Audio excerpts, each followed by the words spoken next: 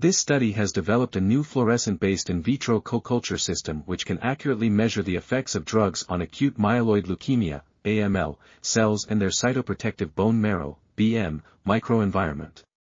Using this system, researchers were able to identify several effective compounds that could overcome BM stroma-mediated drug resistance against daunorubicin, such as the chromosome region maintenance 1, CRM1/XPO1, inhibitor KPT-330.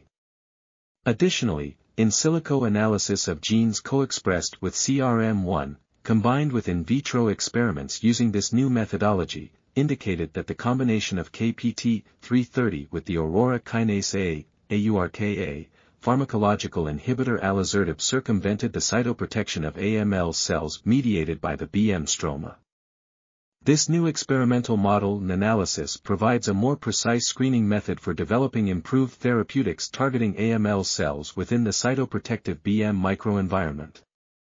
This article was authored by Yoana Arroyo-Berdugo, Maria Sendino, David Greaves, and others. We are RTCLTV, links in the description below.